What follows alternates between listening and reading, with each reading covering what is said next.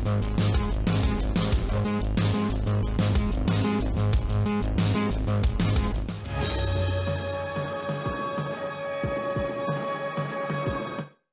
everyone, welcome to Toons. I'm Luke. In today's video covering the Manchester Animation Festival, I'm going to be reviewing the film Calamity, A Childhood of Martha Jane Canary. So as I mentioned in my previous video, I'm going to be covering a whole host of films and events from the Manchester Animation Festival running over the next 2 weeks. And first up, I'm going to be reviewing a French animated feature telling the tales of the young adventures of Calamity Jane. It's sort of a Calamity Jane origin story. Although I will say this is not the Calamity Jane that I am familiar with from the stage musical, which is based off the 1950s film. Although what it does have in common with that film and musical is that it is just as wildly inaccurate as, of course that's not always a bad thing, and I will talk a bit more about that later. So this film came out as part of the Family Day from the Manchester Animation Festival online event. I'm not entirely sure on a release date. It did come out on the 14th of October in France. Not sure when it's eventually going to head to the UK and the rest of the world outside of festivals, but for now I watched it at the Manchester Animation Festival, and if you are in the UK you are able to purchase a ticket for £5 to watch the film on the Manchester Animation Festival online website, or if you have a festival pass at the discounted price of £3. And this is going to be a non-spoiler review, so if you haven't seen the film yet and you do want to decide whether or not it's for you, you have found the right video. So just to give you a quick summary of the film starts off showing us Martha Jane Canary looking after her two siblings as they and their father are travelling in a community by wagon out west to find a new town to live in. After her father becomes injured, Martha takes it upon herself to learn how to drive the wagon, to lasso horses, and starts dressing like a boy, to the horror of most of her community. You know, she has this Mulan moment where you see her cut her own hair. One day Martha runs into someone from the Corps who tells them that the community is lost and redirects them in the correct direction because it turns out they've been going the wrong way. But not long later a series of items go missing, and with Solomon, the man Martha found disappeared, Martha is accused of helping a thief and being a thief herself, so she sets out to find Samson and prove her innocent. And we see her go through a series of adventures along the way, meeting a few different people, even joining the American Gold Rush. And like I said, this is a sort of origin story for Calamity Jane, and we see just exactly what it takes and how she gets her name. So my first thoughts, my initial reactions from seeing this film is that I actually really enjoyed it. It aired on the Family Day at MAF, and yeah, it's perfectly suitable for children, but just because I'm sure children will love and enjoy it doesn't mean that it's not suitable for adults. It is a true family film, and I feel like people of all ages can enjoy it. You know, I really enjoyed this film. I love the characters in the film. I thought there's some really great arcs, and I think there was a really nice message in the film. I thought it was really well paced. I thought the story overall was good. Quite simple, but there was lots going on at the same time, and the visuals were amazing. I'll go into a bit more of that in depth in a minute. Overall, I really like this film and I'll definitely watch it again. So like I said, the visuals for this film are amazing. I love the style of the film with the character designs. This film didn't use line art for its characters, apart from obviously things like the nose and the mouths that required some sort of definition. The characters were made out of just the block colours, without any line art around them. And I'm not saying I've never seen it before, but you don't see it very often, I feel, and it's always nice to look at, especially not in a feature film. It's a little bit more common in short films, but in a feature film like this, it was a really nice style to look at. I think it really helped blend the characters in with the backgrounds, and it just all looked like one complete image. There was no distinction between here's the animated characters and here's the background. It was all this nice one cohesive image where it all just looked like it fit together, and if you pause, it sort of looked a bit like a painting. It just had this really nice aesthetic to it. I also thought the colours in this film were just gorgeous to look at. They were really bright and vibrant, yet they had this sort of old timely feel to it. Almost like when you look at a sepia photograph. Not that the whole film had a sepia filter on it, it didn't, but the colour palette was just very, it felt nostalgic, and it felt and it helped place you in the 1890s setting that the film takes place in, which I think is great because it's both beautifully vibrant but also helps to visually tell the story and set the scene of where the film takes place. I will say a lot does happen in this film. It sort of almost feels like the adventures of young Calamity Jane, because there's so many different sections of the film where I feel like you could break it up into 10 or 15 minute chunks where different distinct things happen that aren't necessarily all completely related to the overall plot of the film. I mean, there is definitely a through line of the film, like there's a plot going on, and most of these events do end up like moving the story forward. But you know, the film takes place over quite a large time span. When she does go off on her adventures, that's meant to take place over around 4 months, but definitely quite a significant amount of time passes before she sets off on that adventure to begin with. And I can definitely break the film down into lots of different sections. Now, I'm not saying that is a bad thing. I think that's actually works in the film's strength. This film is around 85 minutes long, and it manages to pack a lot of story beats in within that time. And like I said, each section does end up moving the story forward, but it might not just be in the most direct way. Calamity has this sort of goal that she wants to reach, but maybe it takes a few little side journeys to get there. Along each way, she does find something that's gonna advance her a little bit further, even though it was sort of a side track, if that makes sense.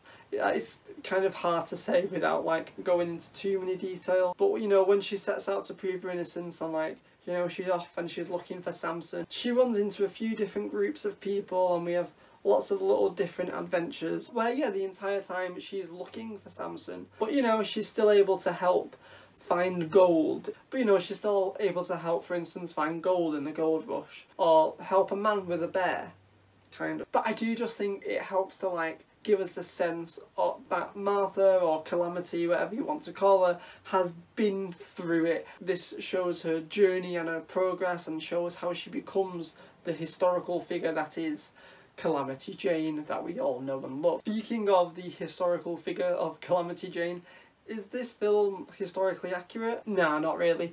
But like, that's not necessarily a bad thing. Now, before doing this review, I did a very quick research on the character, because although I did know she was a historical figure, Oscar's come to say hello.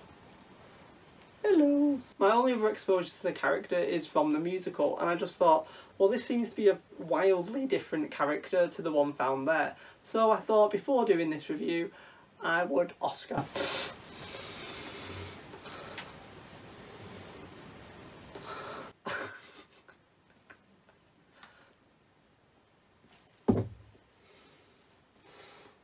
And so I thought before doing this review I'd have a brief look at the true life of her. I thought maybe this film would be slightly more historically accurate. There was a few details in it where I thought, oh, maybe that's more accurate than what I did see in the musical, because I knew the musical was incredibly outlandish. Of course, I did find that this film is almost just as inaccurate as the musical. The film does open with her mother having previously died. This is something that was true. She died of pneumonia around this time, before her father took Martha and her siblings on a journey across the country. Now, this did happen. A few differences were, in real life she had 5 siblings. In this film she only has 2. But to be honest, the siblings within the film didn't really do much other than cry and be a little bit annoying, really. So you can understand why they got rid of 3 of them, because the 2 that they had, they barely used. It would have been pointless to animate 5 siblings. Also, in real life, their journey across country was from Montana to Utah. In this film, they were travelling to Oregon, so that seems like an arbitrary change at first, like why would they change that? But of course I have mentioned that this film does feature the gold rush. Now, I have talked previously about the American gold rush in my episode of The Myth Behind the Monsters covering the Minor 49er. So for more on that, go check that one out. But basically the gold rush happened on the west coast, mainly in California, but also slightly above in the Oregon area. And so I feel like this film chose to move Martha's family's destination from Utah to Oregon, just so that when she does go off on her adventures, she could sort of take part in the gold rush, as it is sort of an interesting thing that was happening in that era that the film is set in the 1890s. And also, like, from what I could find, Martha didn't go off on a huge adventure like this at the age of 12, and that's how she got a name. It seems that she got the name when she was a lot older, after her father had died and she'd raised her siblings herself and lots of stuff. There's many different conflicting sources of how she actually got her name. She claims she got it after fighting campaigns against the Native Americans, whereas other people claim she never actually fought the Native Americans, and that was more of a promotional marketing story for her. So we're not entirely sure how she definitely got her name, but it probably wasn't how it happened in this film. Is that a bad thing though? No. Sometimes the historically accurate versions of stories are just not the most interesting ones. I don't think we were wanting to see a film where Martha had to struggle to help raise her 5 siblings. Sure, you could have found something interesting there, but I don't think it would have been anywhere near as interesting as the film we got, you know? And plus, animated films aren't necessarily always known for being the most historically accurate. Look at Pocahontas. So yeah, it's not historically accurate, but I don't actually care. It just allowed them to sort of use the character to tell an interesting story. I just thought it was something worth mentioning. Now, I did like the relationship between Martha Jane and Ethan. Ethan was the boy at the start of the film that seemed to start picking on her. I felt like it was quite a complex relationship the two of them had, and it went through a full arc that I did feel like actually made sense and it worked within the story. It didn't feel forced. I felt like there was a lot of natural character growth and development there between the two characters, which I thought was great, and it was really fun to see. Just because at first, you know, you go from not liking the character of Ethan at all to he warmly starts to grow on you. So I actually really, considering he wasn't like the hugest part of the film, I thought it was really nice what they were able to do with the character there, and specifically his relationship with Martha, and I liked her interactions with him as well. So yeah, that was all good stuff. Do I have any negatives about the film?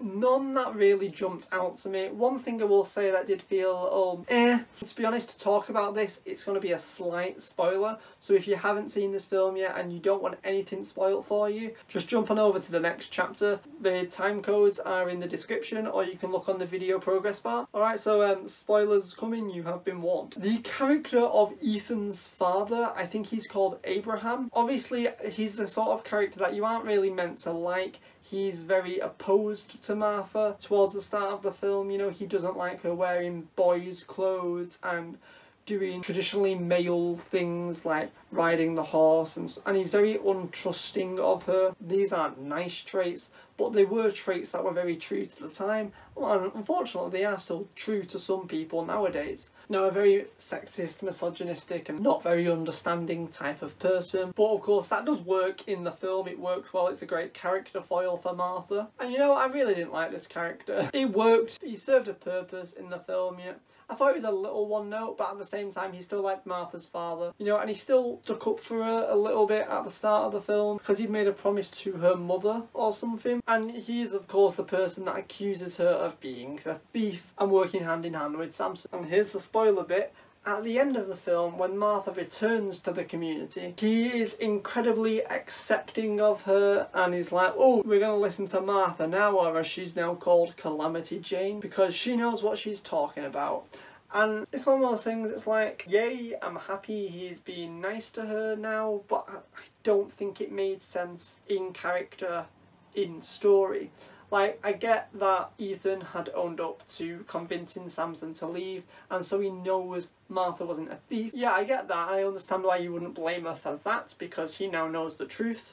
But at the same time, I find it a little odd that he just suddenly is ready to accept her. But I do find it a little odd that he's easily able to accept her still dressing like a boy and acting like a boy, in his opinion. But I do still find it odd that he just immediately accepts her, because in his eyes she isn't acting like a girl like she should be, which would seem to be the major issue he had with her earlier on in the film. It just sort of feels like, oh, it's the end of the film, let's wrap things up all nicely, and he's just like, yeah, no, I'm going to accept her.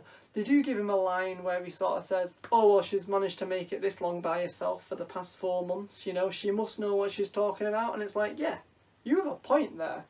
But I don't expect someone like you to think logically like that, you know, like, I did think it just seemed a little odd and out of character that particular man would become suddenly so accepting of her. I could maybe understand her father being a little bit more accepting of her. I could even maybe understand if he was a little bit more willing to listen to some of her advice, because she'd been out there and she had the experience and she'd seen these things. But I still wouldn't have expected him to be just so openly accepting of her and who she is, because he just wasn't at the start of the film.